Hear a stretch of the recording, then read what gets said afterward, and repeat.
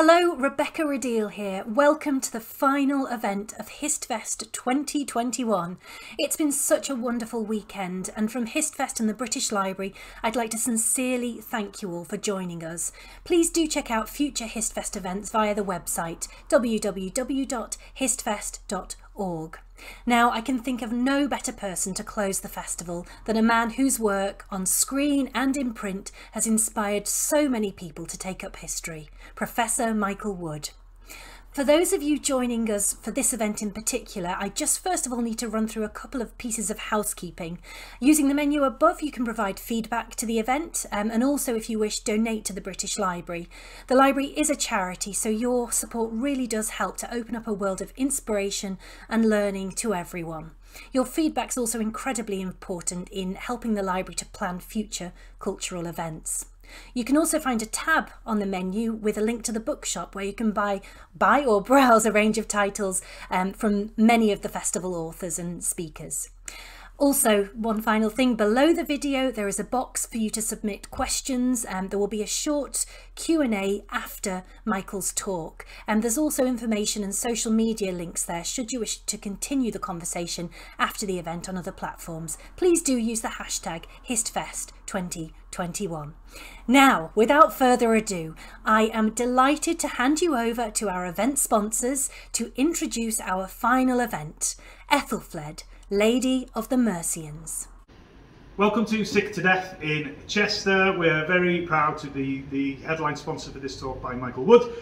We are a new history of medicine museum in Chester where we explore the story of how human beings have done all they can to keep this chap at bay. Death, say hello, Death. Hello! One of our staff, so you'll get to meet Death and his counterpart, Medicine, as you visit here, and all set in the historic city of Chester, which has a very special and pertinent link with the subject of today's talk, the Lady of the Mercians, Æthelflæd. So enjoy your talk and come and visit us soon.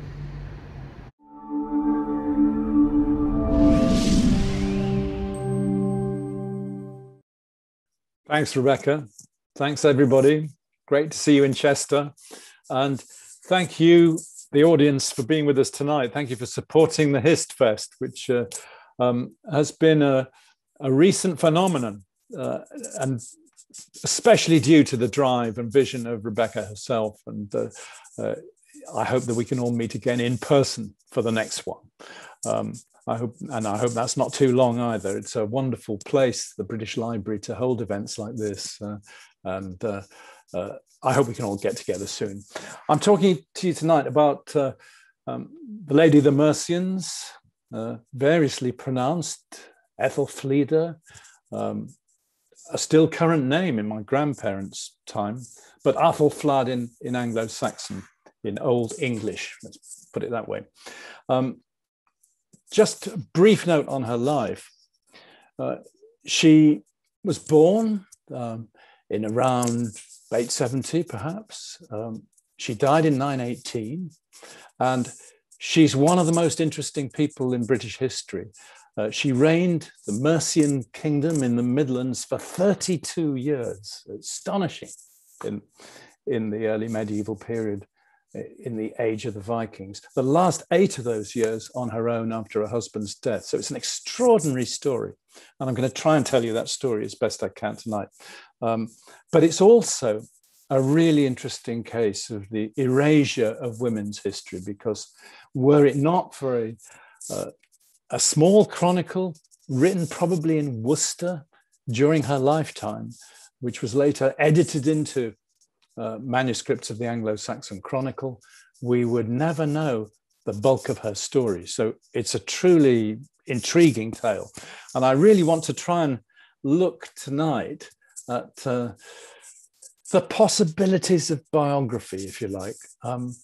For people of that period, biography is a very difficult thing to manage. The inwardness of people's lives. What did they think? What did they feel? It's very hard to get at, especially when it's expressed in what the great Eric Auerbach called the veil of scholarly Latin. But fortunately, with people like Æthelflæd and her father, Alfred the Great, we've got vernacular texts as well. So there's some possibility amid the fragments of reconstructing the life of this extraordinary woman woman. And that's what I'm going to try and do today. A woman, as this text in front of you says, the lady of the Mercians, a woman of extraordinary prudentia and justitia. These are the classic virtues of male kingship: prudentia, justitia, justice, of outstanding virtus, strength of character, and yet these are applied to a woman. So the possibilities of biography. But first of all, I can't resist this. Of course, there's been a huge interest in her over the last few years, especially with the anniversary in 2018 of the 900 years. Is that right? 1100 years. And Bernard Cornwell's Last Kingdom series on the BBC, there she is, the feisty modern heroine. How we imagine the people of the past. Here's the publicity blurb. She's the daughter of Alfred and Æthelflæd, strong, brave and intelligent, a mind as thoughtful as her father's and a will as strong as her mother's. We don't know about the will of her mother, but the same virtues of prudentia and justitia, of constantia, firmness of purpose. We still understand those things, don't we? Even though it's very difficult to enter into the lives of a woman of that period. And in the last few years, people have really tried, although there is no full-length biography or study of her in an academic sense. There's been a plethora of books. We've even got her autobiography. What wouldn't we give for that? Many ways of imagining her, consonant with our modern ideas about women of strength. Sometimes even she appears as a kind of Wonder Woman, vanquishing her Danish and Viking foes. Her story goes back a long way. Her myth goes back a long way.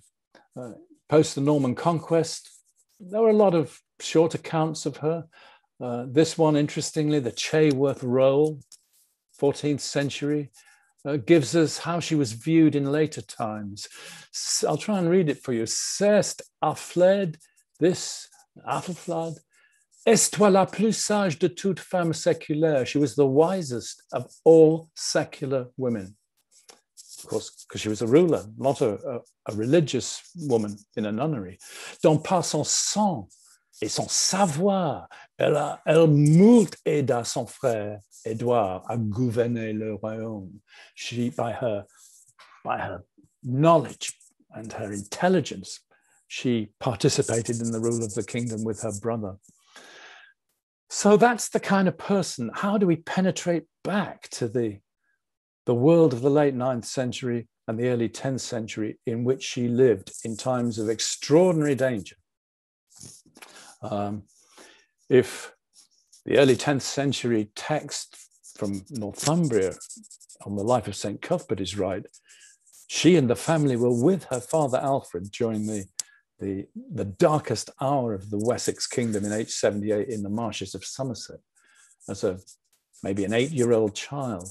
But what's certain is that through her life, she understood the dangers of the time, and she took on the burdens of the time in the way that a male ruler did. That's the background. The Viking Age. The kingdoms, the old kingdoms of England had been dismembered by Viking attacks from the 860s. Northumbria, kings had been killed. Edmund, the king of the East Angles in 869 had been killed.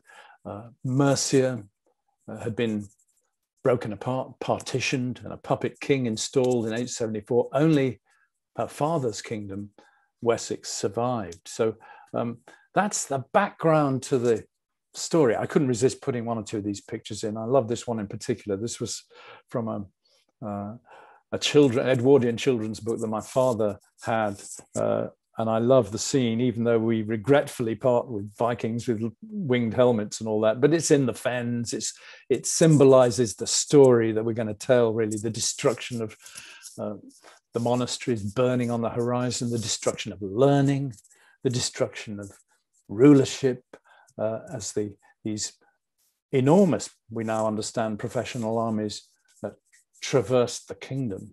The recent excavations at Torksey, for example, in Lincolnshire, Viking camp, 55 hectares, about a mile along the Trent, many thousands of people, the excavators think. So these were massive threats to the survival of a kingdom. And that's the world she will enter into. Now, I've put some of the sources in to show you here, because we're going to grapple this evening with the possibilities of biography. So here's my first source.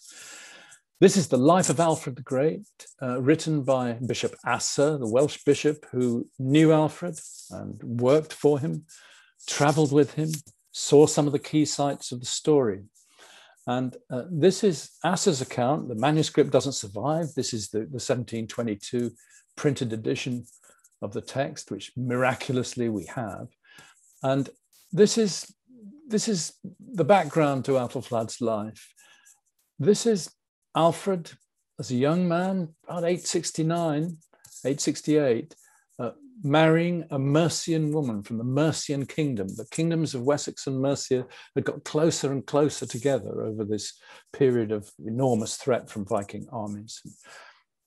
Alfred's sister was married to the king of the Mercians, and in 868, Alfred marries, as you can see here, a woman, and Asser curiously never names Ealdhswyth, who is, you can see in the middle of the page, the daughter of an alderman, Æthelflæd of the Gaini, who were a tribe of the Mercians who lived around Hanbury in Worcestershire. And his nickname was Mykkel, in fact, the name of his father, and it seems his grandfather or great-grandfather. So it's an old noble line of the Mercians. But the most important thing for our story is the mother, the grandmother of Æthelflæd. And here she's named by Asser, Eadburh. And she came, as you can see, from the royal line of the Mercian kings. And Asser says here in brackets, and we ourselves have seen her many times until her death, frequently seen her. And she was a truly remarkable woman. And for many years after the death of her husband, she lived the life of a religious vowess, if you like, of a chaste widow. And Eadburh, who therefore lived with the royal court in the whole time of the upbringing of her granddaughter Æthelflæd and the mother Ealdhswyth. And to me, it's the women of the Mercian royal line who are the key to this story in some ways. That Æthelflæd, who will become ruler of Mercia, is the daughter of the great line of the Mercian royal family, and her grandmother Eadburh is descended from the last great king of the Mercians, Canwulf. So, and women in Mercia had a different status from what we can see to what they had in Wessex. 100 years before, King Offa, the great king who built the dyke and corresponded with Charlemagne, his wife Cunethryth administered the royal household, was a patron and governor of religious houses, and he even had coins minted carrying her name. So royal women of the Mercian clan had very high status. And that's the world in which Æthelflæd is coming from, through her mother and through her grandmother. It's the Mercian female line. And we don't have time tonight to really look at this, but those of you who saw the great exhibition 2 or 3 years ago at the British Library will have seen some of these manuscripts. This is the Nonnaminster prayer book. There are 4 great prayer books from the early 9th century that survive from Mercia. And this one owned probably by Æthelflæd's mother. Others perhaps made for and even by women. It's been suggested one of them made for a female physician, with its special prayers and material on women's health. These carry very characteristic prayers and texts to do with cults that were favored by the Mercian women of the royal household, especially the cult of the Holy Cross. Very moving and powerful prayers. And there's a culture there, a Christian Latin culture that is transmitted down to her, even though we don't know whether she was literate or not. So it's worth bearing in mind that her inheritance was this great culture of Mercia, which would be so important to her father in the translation projects that he undertook in the 890s. So, so she's born into that. And here's Assa's description, that the firstborn of King Alfred, and we assume born around 870, is Æthelflæd. There she is, the primogenita. And sadly, it doesn't tell us about her education. Further down, it talks about her younger brothers and their education. It doesn't tell us, and perhaps because she'd left the court by the time that Assa joined it from the later 880s onwards. But you can see there the description of her marriage briefly. Æthelflæd, when she came to the time of matrimony, perhaps around 16 or 17, maybe mid-80s, 880s, married Æthelred, Eadredo, Assa calls him, the alderman of the Mercians.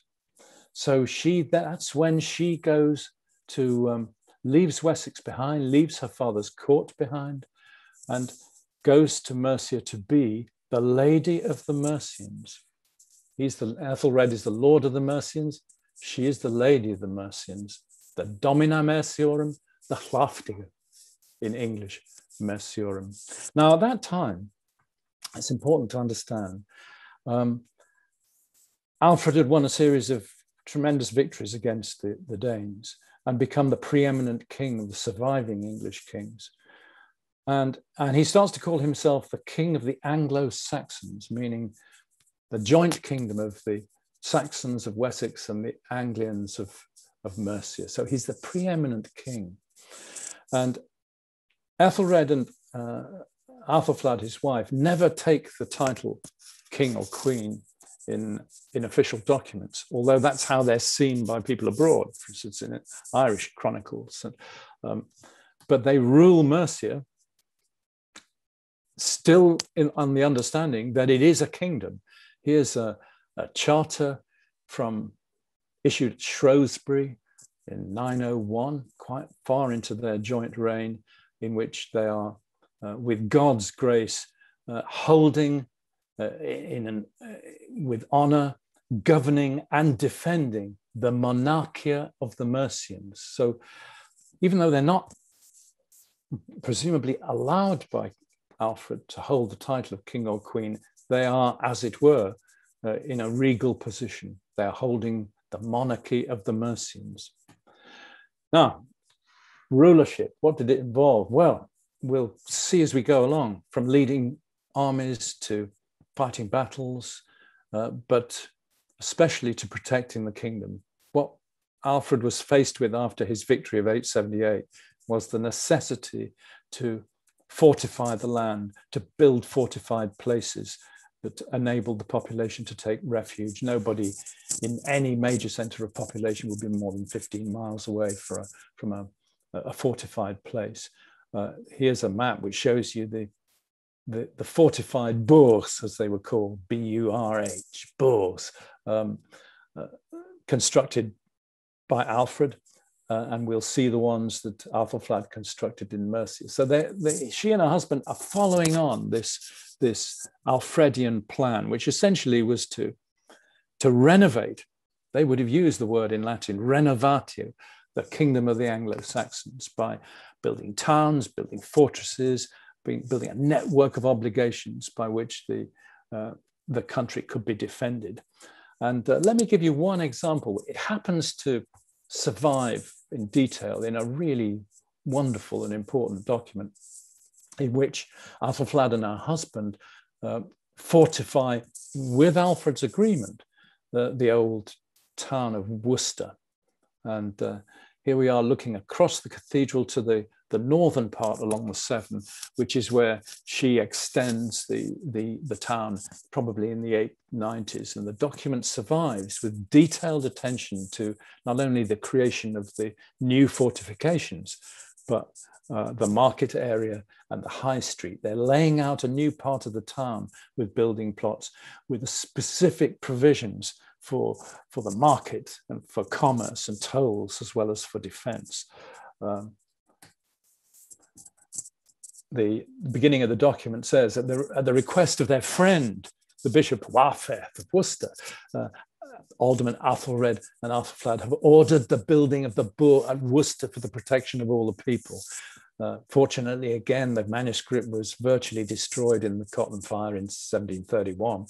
Still survives, as you can see, but it was well edited before the fire, so we know what it said.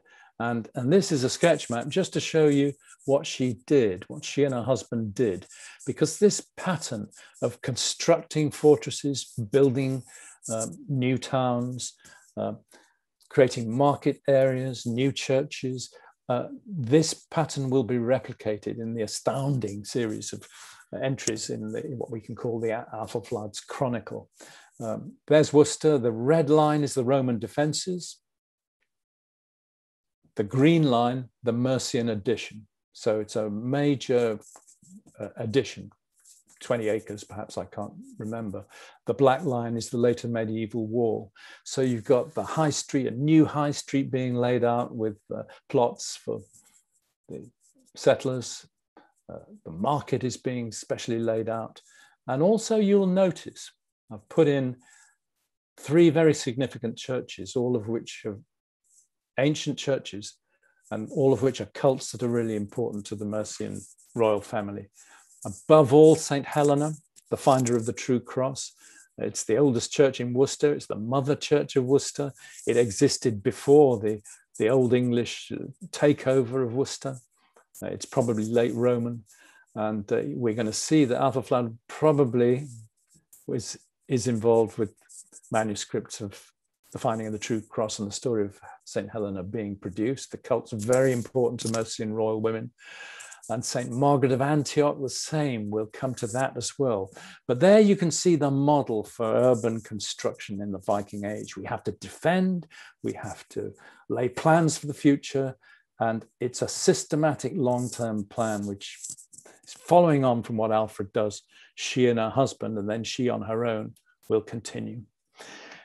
Just to stress, though, that they are still subordinates to the king of the Anglo-Saxons. Here's a document from 903, which actually has her brother there. You see the I've not transcribed all the names at the bottom, but there's her brother Edward, there's her husband Æthelred, herself, below the bishops of Warfeth of Worcester, Æthelweard, the king's brother, Osfer, the king's close kinsman, and below Alfwin, the one child of Æthelflæd. She's the one child who at least grew to adulthood of Earl Æthelred and Æthelflæd. And she's going to be an important part of the story, because we talk of Æthelflæd as the lady of the Mercians, but there was a second lady of the Mercians, the daughter. We'll come back to her. So it's at this point that we can start to tell her story in some detail because of this extraordinary survival. It's in the British Library. Both these manuscripts, Cotton Tiberius manuscripts, are digitized, so you can look at them at the wonderful British Library digitized manuscripts files online, and you can go in closely on the pages and really interrogate them in a way that has never been possible before. And here is the beginning in 902 of the Annals of Æthelflæd. Let's call it that. You can see the red square is where the annals begin. And curiously enough, in the previous chronicle text before it, ends in 915. And then this new set of annals has been inserted going back to the year 902. So it's an intrusion. And the earliest of the 2 manuscripts of this is from 977. And the manuscripts follow an exemplar, an earlier version of it. So we don't have the original, but we can see here that somebody in Worcester began to make notes, and gradually these notes get more and more expansive. And once Æthelflæd is the sole ruler of the Mercians, somebody is anxious to commemorate her story. I've not transcribed everything because the page would get too busy, but maybe there's a clue in the fact that the very first entry of these annals is the death of her mother, Her Ealswith Forthfed. And then a few smaller entries, eclipses of the moon, a comet, and so on. And then a series of annals which begin to tell a story, which will run down until the death of Æthelred, her husband, in the middle of the page, Thaothrus years Thasia for Æthelred Mercian Harford. And then she starts to be called the Lady of the Mercians, and she's on her own. And she starts to act on her own. She starts to direct military forces on her own. She sends expeditions into Wales. She leads armies, as you can see there in the bottom quote, Her Gode forgifendum, with the help of God, for Æthelflæd Mercian Hlaftiga.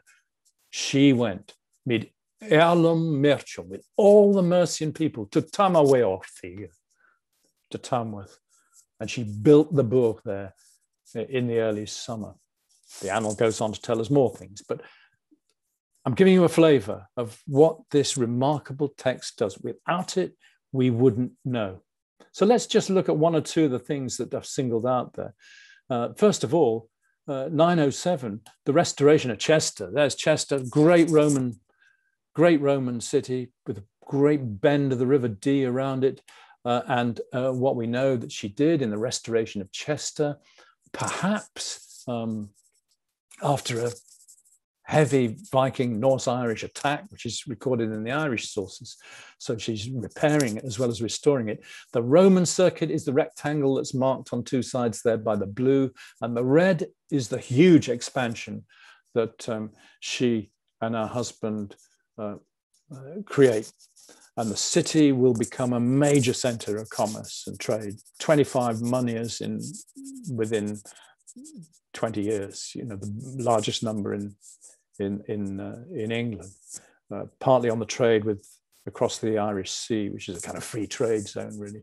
And coins are issued. They don't bear her name, but they show the great building work. In the right-hand side of the coin is the great tower, is probably a representation of the restoration of the Roman city of Chester. So the renovatio begins.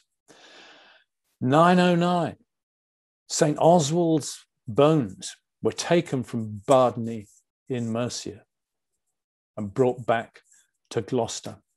And if you drive around the inner bypass in Gloucester today, you can still see a fragment of the arcade of the beautiful little dynastic church that Æthelflæd and her husband built there for St. Oswald to hold his remains.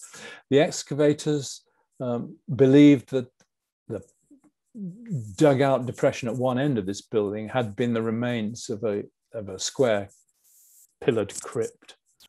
And they compared it to what they found in the ground to the surviving Mercian crypt at Repton in Derbyshire, with the relic ledges on three sides, which would have contained the bones of the saints, St. Oswald's remains, and were intended to receive the bones of Æthelflæd and her husband. So this was a dynastic mausoleum and a really important statement in the former Roman city of Gloucester, one of the most important centres that again she'd restored. They're creating, well, it almost sounds dynastic, doesn't it? It's so reeks of the Mercian past. And there's a little interesting little sidelight to this story.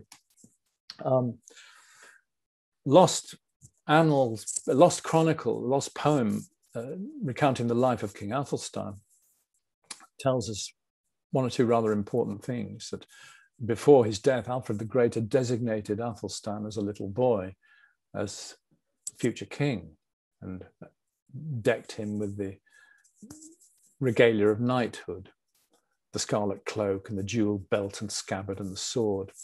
But all that came to naught because his father Edward, who's I presume in the upper right of this beautiful picture, and that must be Æthelflæd in the upper left, his father booted out Athelstan's mother, to whom he presumably was not married, and married a woman who was consecrated as queen. So the children of that marriage would be the designated heirs.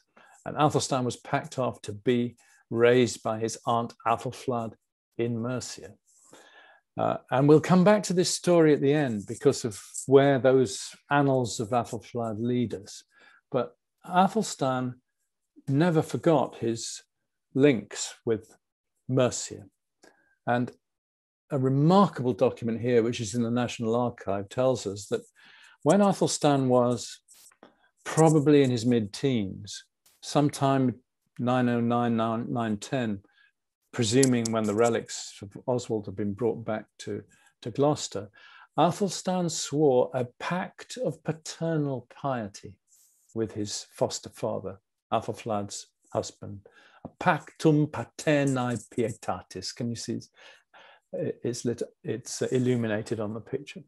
So you can imagine the teenage Athelstan with his aunt and uncle in that beautiful church, tiny little church, the bones of St. Oswald, with this solemn pact, which he would fulfill.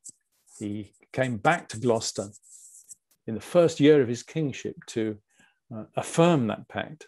And there are other little hints of the importance of his time as a young prince in Æthelflæd's court. He'd found a church in Gloucester. He'd made his pact of paternal piety there. He even died in Gloucester. So these connections, bear them in mind. Mercia at that time is open to attack. Wessex, by now, the network of boroughs and fortifications was right across towards Kent, and the river valleys were defended, the estuaries were defended, the big towns like Winchester had rebuilt. But the heartland of Western Mercia, beyond Watling Street, that red line, which is the frontier between the Danelaw and the English, was open to attack. And around the time of that pact of piety, in 910, a great invasion came down from Northumbria, burning and looting as they crossed Watling Street down into the heartland of Mercia, the Severn Valley, all the way to the Bristol Avon, then up on the crossing over to the western side of the Severn before it was intercepted near Tetton Hall in Staffordshire and suffered an absolutely crushing defeat.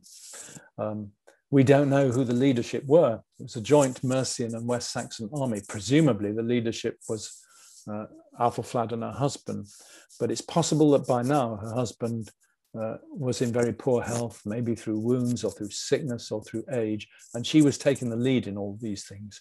Because that same year, in response to this attack, if we go back to the annals, we discover in the middle of the page the battle. And the same year, the Ilchan year, Æthelflæd ye timbrede Thabor at Bremesburg. Her husband isn't mentioned anymore, although he's still alive. She ordered the fortification to be made at Bremesburg.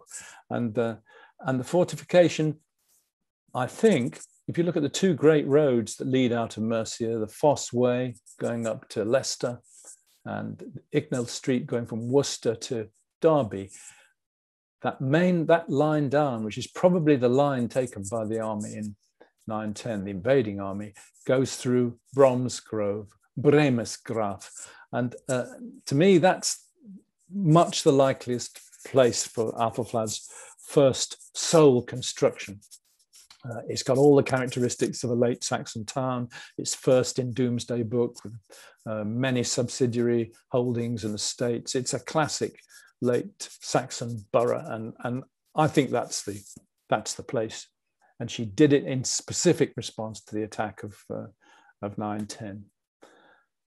And now the annals start to get more particular. She's described as the Lady of the Mercians, and the adjectives used by the annalist, the descriptions, the almost breathless additions to the text. It was with God's grace.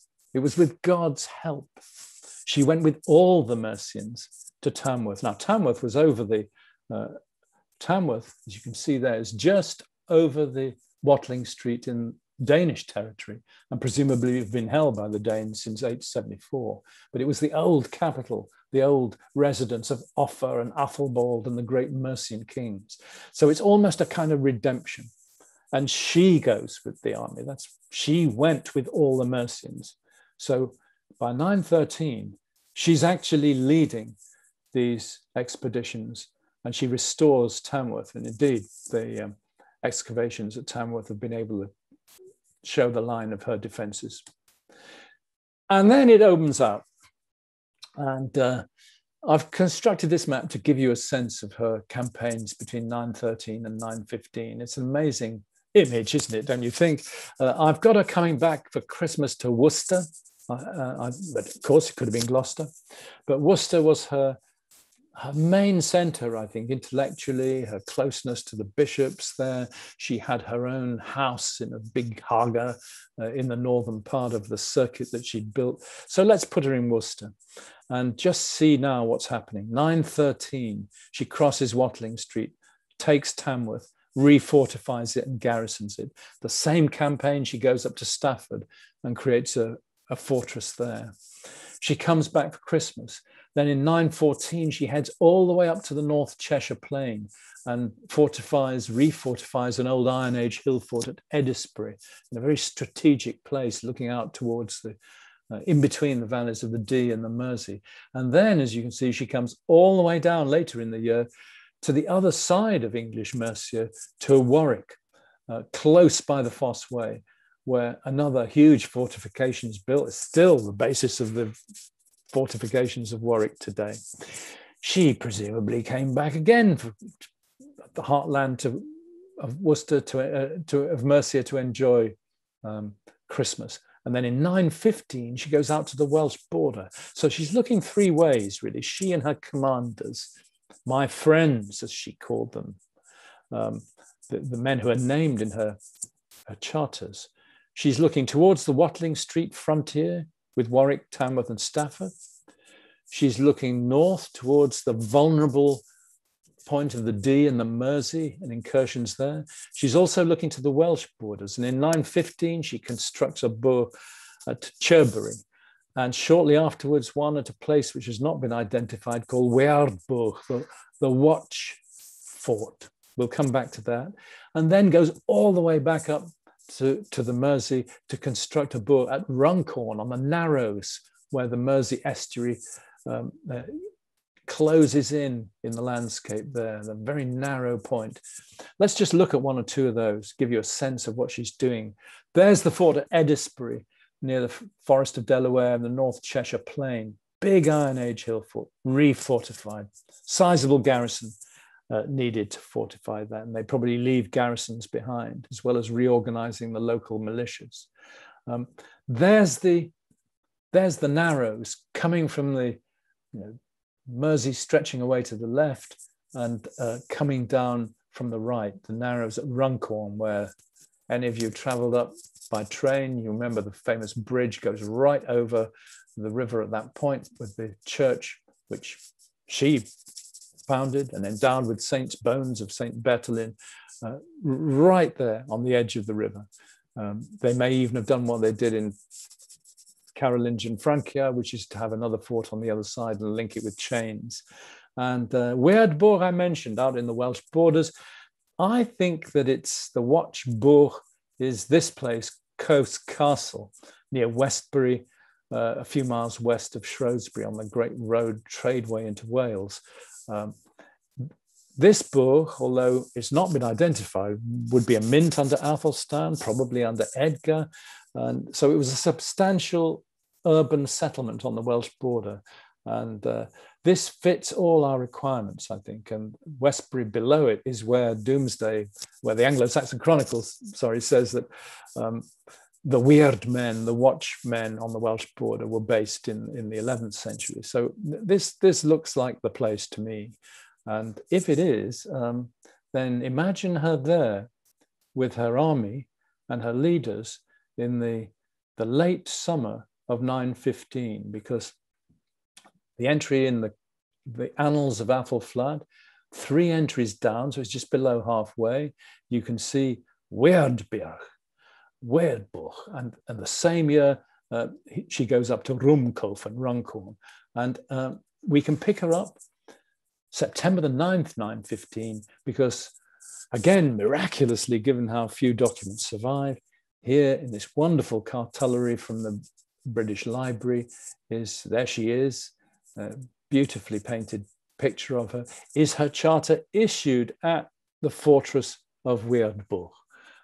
We're looking at the left-hand column, we're looking at the date right in the middle, the 9th of September, in the place called Weirdbuch, and there she is with her thanes and her nobles. The bottom 4 names with crosses by them are the 4 bishops of Mercia. The 6th name is, you can see, is Ego Æthelflæd, confirming the document and not requiring the permission of her brother to do it. And below her, misassigned as a bishop in the abbreviation, but we've already got the 4 bishops of Mercia, her daughter Alfwyn, and probably in her late 20s by now, but now being groomed as the successor, one would imagine. So it's a really crucial document, brilliant document. She is constructing a new borough. She's refurbishing an Iron Age hill fort, new defenses, establishing settlers in it, and probably has a dedication ceremony. This is only days before the ceremony of the Holy Cross, one of the most important ceremonies for the Mercian royal women. So everything comes together in that document. Out of all this, what can we imagine? Well, first of all, of course, in medieval chronicles, they're always anxious to give the credit to actions and deeds and battles and wars to the ruler. But this set of annals is very distinctive. It tells us she sent an expedition to Llangors Lake to punish a Welsh raid. She herself went with the army to Tamworth and so on. These are specific. It allows us perhaps to conjecture that she, as the leader, would be there when these boroughs were laid out, when the streets were laid out. Perhaps she herself went into the field with her generals and her surveyors, as documents describe late Saxon kings doing. Can't be sure she dressed like this. I'm using, to help your imagination here, illustrations from the Hexateuch of a great biblical manuscript of about the year 1000.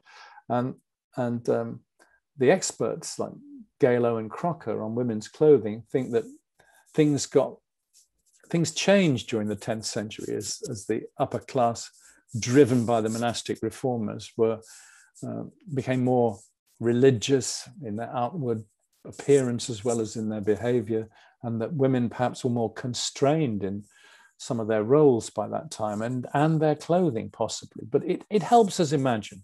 She may not have appeared like this with her army at Weirdbuch, and also she's in the charters with her wise men. She's thanking her friends. She uses that term, my friends. She, therefore, is chairing these meetings. She's the ruler of the Mercians. She's with honor holding and defending the monarchy of the Mercians. So we can only conclude that she was there in those discussions and perhaps leading them as a very experienced daughter of a king, daughter of the royal line of Mercia. She had it both ways.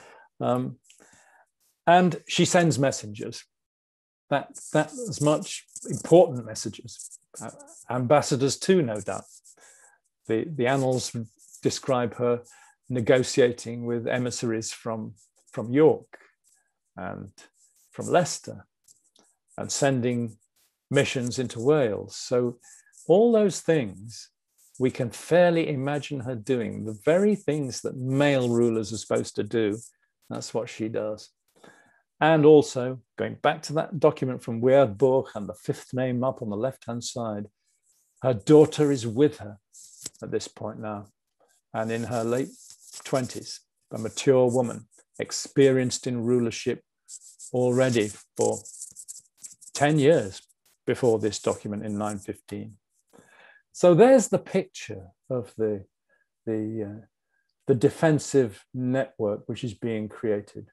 I'm not saying she dreamed it all up, but it was evolved with close knowledge of conditions on the ground by her and her generals and her advisors and her wise men and so on. And she is seen as the valued leader and loved leader in this respect.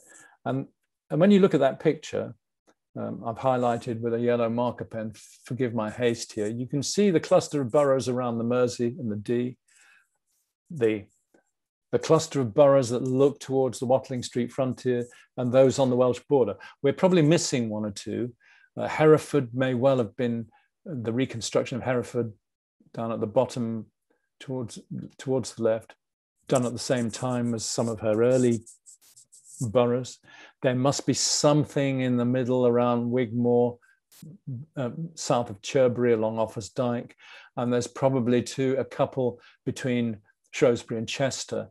The great Iron Age hill fort of Oswestry, Masbury, the Masburg, the boor on the border, I would imagine was refurbished at that time because the cult centre of St. Oswald there, the White Minster, looks like a 10th century minster. So it's a very wide-ranging and far-sighted set of administrative arrangements to protect the kingdom of Mercia, but also to prepare for the conquest of the Danelaw, the lands beyond the Red Line.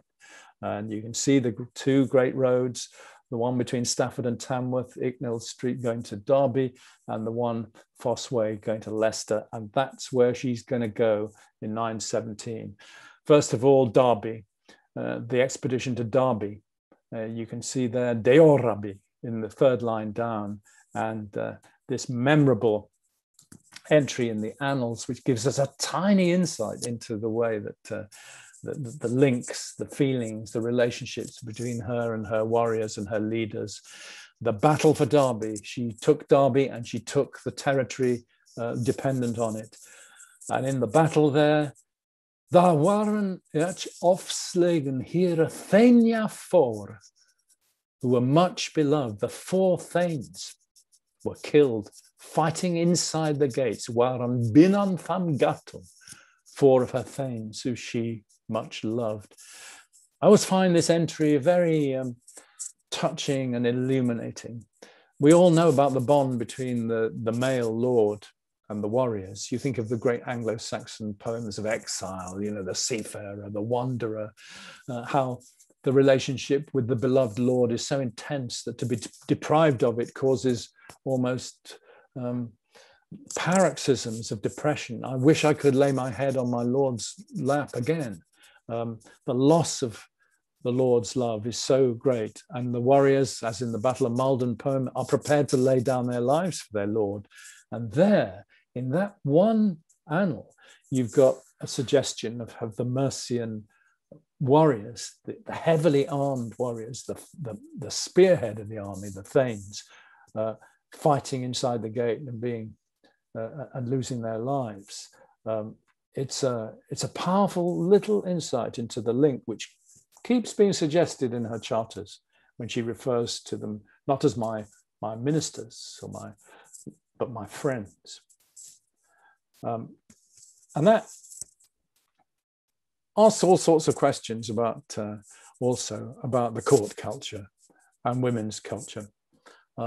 before we move on to the final year of her life and the final year of her campaigns. There are many, many things that we don't know about this period. As I'm sure many of you will know, a lot of the translations sponsored by Alfred the Great were done by Mercians. The Mercian element in the Alfredian translation program was the most significant. Bishop Warfirth, the priest Athelstan, the priest Warulf, Plegmund, who became Archbishop of Canterbury. These people were the intellectual bodyguard, the comitatus, if you like, the native English comitatus of Alfred the Great, the people who provided his translations and translations that came after his death, because most of them lived long lives. Warulf died in 914, well into Æthelflæd's time as a sole ruler.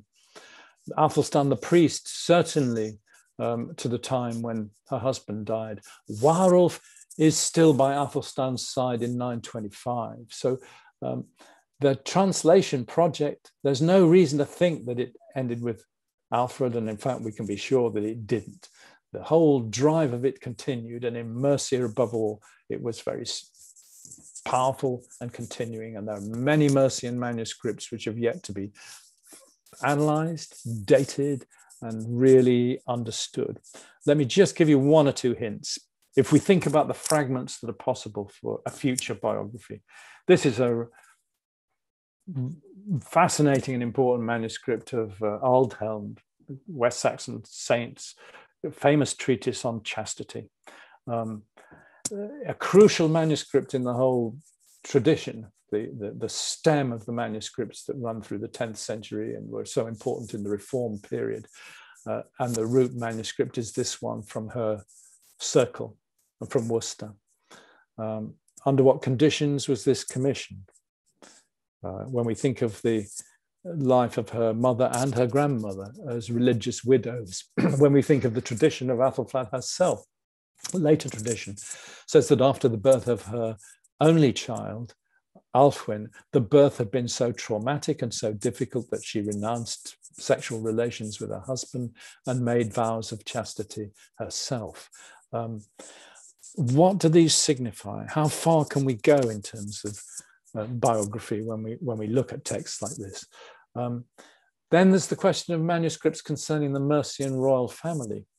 Translation of the Mercian royal saint Guthlac comes from her time, and a Latin manuscript survives from her time, and a translation, which is, again, with vernacular poetry, these texts have not been closely dated, and one hopes with a big collection on Guthlac coming out soon, we may understand what the relationship is of these texts, Latin and Old English and vernacular poems. What relation do they have to the Mercian court at that time? And most interesting, perhaps, is this manuscript, Paris, Latin, Bibliothèque Nationale 5574, almost unknown to specialists in Old English history until very recently. It's only recently been digitized. But here's a manuscript done in her Worcester, presumably, but surely related to the ideals of her court circle and women's culture, because it contains a series of texts, all of which are about heroic women, martyrs, religious women who became martyrs because of their exceptional courage and heroism in the face of suffering, in the face of male violence. Saint Juliana, an important saint in, if you're praying for health and against disease and illness. Saint Helena, the finder of the true cross. And I've already referred to the importance of that cult to Mercian royal women, and the striking fact of the Mother Church of Worcester being probably pre-English, but dedicated to Saint Helen, still there today. Go and see it. And Saint Margaret of Antioch, saint of childbirth. And again, really remarkable text, this which even contains exhortations to visit churches, to have the life copied. Anybody who copies this story and carries it with them will be blessed. The special protection for pregnant women and so on. These are women's texts. And although these stories, of course, are stories of these saints are, you'd almost say, fairy tales, the horrible, the dragons being swallowed by a dragon, the awful tortures that these women like Margaret endured before their deaths. You could see them as fairy tales, but actually for women of this time, one suspects there was great consolation to be had in these texts, which validate their experience and their suffering at the hands of male violence in a world of extraordinary violence, especially towards women. So those texts, which are about health and about pregnancy, about bravery and courage and steadfastness, are very interesting products of what one might guess was the female court culture of Æthelflæd, which we know nothing. And interestingly enough, the relics of Saint Margaret of Antioch came to Italy in 908, and here's a relic list of King Athelstan, his gifts to Exeter, and there on the right-hand column, just above halfway, you'll see the head caput of Saint Margaret the Virgin, given to Exeter. The life that they're translating then is translated into Old English. It actually says that the head, nobody knew where the head was, but clearly Athelstan's relic purchasers were able to get hold of that. But there's a tiny possible connection here, and I offer this with great diffidence. But this is the Church of East Wellow in Hampshire, and it's dedicated to St. Margaret of Antioch. And although it's a 12th century church, it had a pre-conquest predecessor. No guarantee that dedication goes that far back. But in the will of Alfred the Great, there he is, Alfred West Saxon of König. He leaves one estate to my eldest daughter. And some of these bequests are, one can only imagine, sentimental. He gives Wantage, his birthplace, and Ethandun, the site of his greatest victory, to his wife. And to my eldest daughter, one estate, the Ham at Wellow, at East Wellow. Why does he give this one estate to Æthelflæd? Of course, he gives her nothing else because she's been married and left his court long ago and she's living in Mercia. But one estate. What's her connection with East Wellow? Was she born there? Was the dedication important to her? It only underlines so many stories that lie behind the texts that are part of the real lived life, the breadth of their lives that we can't answer. So I'll leave that little thought with you. We're nearly at the end. This is the situation by 917, 918. The kingdom of the Anglo-Saxons under Edward the Elder, with Æthelflæd as the lady of the Mercians, has now pushed its way up to the Mersey and the Trent and the Welland. Lincolnshire remains part of the rule of the kingdom of Northumbria at that time. And now the attacks begin, concerted attacks, with Edward going up towards Stamford and the Welland, and Æthelflæd pushing the Mercian armies across to Leicester and further. And now the Mercian annals, by now, as you can see, really detailed texts. If only we had this for the whole decade, our knowledge would be transformed. But Leicester surrenders peaceably, the Danish army based in Leicester. The men of York then send ambassadors to Æthelflæd, offering to take her overlordship. They will accept by making promises and giving solemn oaths to her. They will have her as their Lord. Just imagine how the history of the next few years might have gone had she not died. So this is a kind of revolution in the north. And indeed, Irish sources suggest that she actually took forces into Northumbria to fight a battle against a Norse-Irish army, helping the King of the Scots at that time near Corbridge. It's very hard to believe that that story is true, but it's a measure of the reputation that she had by then. In the Irish sources, she's referred to as the most famous queen of the Saxons. But after that, incredibly busy first 6 months of the year, first 5 months of the year, she dies suddenly. We don't know why. In the middle of these things, suddenly, as you can see there, 12 nights before midsummer, Binantaman worthy. Æthelflæd yera thasta heo mirshna anwald.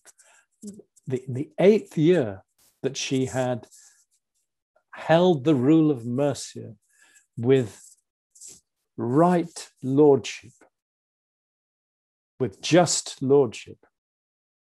Note the stress. This is a Mercian writer. She was the legitimate ruler of the kingdom of the Mercians. And her body lies in Gloucester, in the porticus of the Church of St. Peter, the little church I showed you. And the verdict, I'd love to know where this came from. For a long time, I persisted in Charles Plummer's idea that the original behind these annals had been written in Latin. Clearly it was vernacular by somebody who imitated Latin forms in the Old English. And so my long-held belief that this fantastic salute to her from the Chronicle of John of Worcester had come from an earlier text may not be right, but it's full of what I would call Carolingian terms of rulership. And this is what a Worcester Chronicle in Latin said about her death. The Lady of the Mercians, woman of outstanding prudentia, judgment that is, and justitia, justice, of extraordinary virtus, that strength of character, that means, femina. In the 8th year that she on her own had ruled the kingdom of the Mercians, with strength and justice, she had ruled moderamine, but it's a difficult word to translate, but steering it carefully. And she left her daughter as the heir to the kingdom. They keep using the word kingdom and implied to in the Old English. It's the first and only time, I think, in British history that a daughter succeeded a mother as ruler. And it begs all sorts of questions. Alfwyn, well, probably in her early 30s now, she becomes the second lady of the Mercians. And 18 months later, it seems, the dates are not absolutely clear, in December 919, her uncle Edward the Elder moves into Mercia, effectively enacting a coup, and removes her from power and takes her into Wessex. On West Saxe led at 3 woken midwinter, 3 weeks before midwinter. Se was hatten Alfwyn. She was called Alfwyn. So the threat of Mercian separatism, possibly, is it? The strength of Mercian feeling? How are we to read this? The answer is, we don't know. All we know is that the daughter was removed from power by the uncle. And that's the last we hear of her. Or is it? Here's a charter from 948. Maggie Bailey drew attention to this. And a very interesting charter given by King Eadred, nephew of Æthelflæd, at the behest of the Queen Mother. Can you see in the third line down, Eadgifu eostem regis mater, on behalf of a holy woman, a woman of religious persuasion called Alfwyn. And it would be very interesting. It's a rare name. Only 2 women in the first half of the 10th century, as far as I know, have it. It would be extraordinary if this were her. Presumably now in her 60s and resident in a nunnery somewhere in the south of England, never allowed back into Mercia, never allowed to marry. If only we knew. Mother and daughter then, the 2 ladies of the Mercians. And so much still to be discovered from, I believe, from the clusters of vernacular texts and the dating of vernacular poetry, and some of these Latin texts that have never really been explored. There's a footnote to the story before I finish. You remember the tale of little Athelstan, the 5 or 6-year-old, his aunt looking down from the top left, his mother booted out of the court, replaced by a consecrated queen. Athelstan himself booted off the succession order in favor of his slightly younger half-brother, Alfred, who was born in the purple. Athelstan must have been Mercian in temperament if he spent a lot of time there. He must have understood Mercian traditions and loved his aunt. So, Mercia is under West Saxon rule. We've reached 924, so 5 years after the abduction of Æthelflæd's daughter. And you'll see here, this is from the Textus Refensis. This is the nearest we have to an authoritative, official West Saxon king list. And in the middle of the page, you can see it. After Alfred van Edward, his son to Tharicha. After Alfred, Edward, his son, succeeded to the kingdom, and he reigned for, you can see it there, 24 winters. And then Alfred, Edward's son, came to the throne and held it for 4 weeks. Can you see there? Und held 4 weeks. And then Athelstan, his brother, fang to reach it. Und wiglische das Riches world. And he succeeded to the kingdom and he held it warlike. He was a great king. And what happened after the death of the young king, Athelstan's half-brother, was this, which we know from the end, as far as we can tell, of the annals of Æthelflæd. Whoever wrote that account of Æthelflæd between 902 and 925, perhaps, ended it with what is almost a perfect turning of the circle, because after the death of Edward, suppressing a Mercian revolt in the summer of 924, then the death of the acknowledged heir, the West Saxon prince Alfred, the Mercians elect Athelstan king. There you can see it, 4 lines from the bottom. And Athelstan was gekoren to König of Mercians. Not as king of the Anglo-Saxons, not a king of Wessex, but king of the Mercians.